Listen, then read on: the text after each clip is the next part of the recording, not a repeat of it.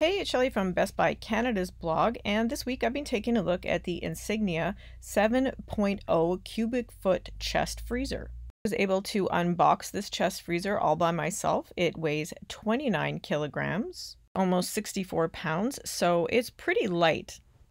Once I had it unboxed, I plugged it into the wall. It plugs into any standard outlet, and it was ready for my freezer goods. To access the plug-in, you'll have to open up the back compartment on the back of the freezer. It is just all tied up in there, and then it has quite a long extension cord, so you can place it away from the wall if you need to, and you plug it in and it's ready to go.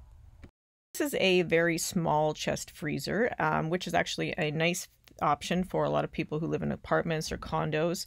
It is 32 inches wide by 33 inches high, and it has a depth of 21 inches. So it could easily fit in a closet. Temperature controls are on the front of the device, and you can just set it to max or low depending on how cold you want everything. And there is a drain plug if you ever need to defrost it. There's a drain plug on the outside, and there's also one on the inside.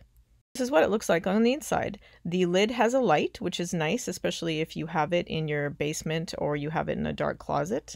There's a plastic cover on the lower part of the lid, and this is the interior of the freezer. It's pretty deep, and I felt like it was extremely roomy. There is a shelf there right on the side, and you can see on the left-hand side, that's the drain plug. All of the information that you need to know about this freezer, how to defrost it, moving it, and everything is in the included instruction manual, so you might want to take a look at that. And it does have an ice scraper, so if you'd like to scrape ice that accumulates off the side of the freezer, you can use that. This is just a look at the side profile. All of the mechanicals for this freezer are inside, right on the side, and that's the back of it again.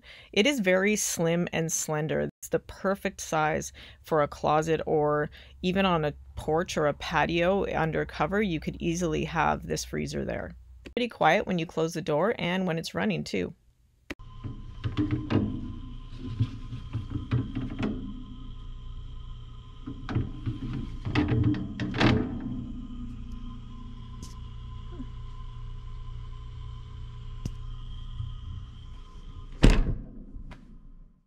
I don't have a chest freezer right now because my house is too small for one, but I could definitely put this chest freezer outside in my garage or my shed, and I could fit a lot of food in it. It would fit probably 20 loaves of bread, maybe more, and I could easily see filling it up with all of the treats and frozen food items that I can't fit in my existing freezer in the house. If you'd like to read my full review on the Insignia 7 cubic foot chest freezer, you can see my review on Best Buy Canada's blog, and you can take a look on Best Buy's website for this great little chest freezer. If you like this video, you can like or share, and I'll see you soon. Thanks for watching.